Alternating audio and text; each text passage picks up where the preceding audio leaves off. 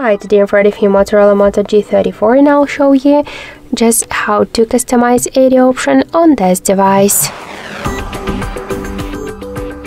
So open first the Muviz Edge application. In AOD section, select one from the available tabs and click to apply.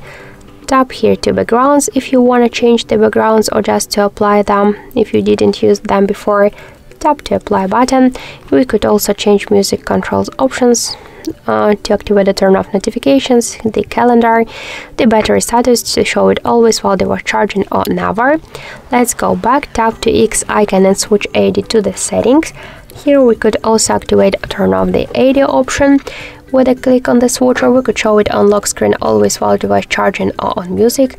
We could decrease and increase the brightness level. We could change the AOD timeout, low power after timeout, the screen orientation to close it by double or single tap on the lock screen, to close it on fingerprint, on screen off, to set the shadow, the start, the end time, to change burn-in protection and the pocket modes, and to disable the AOD option during the calls. So that's it. Thank you for watching, and if you like this video, leave thumbs up and subscribe.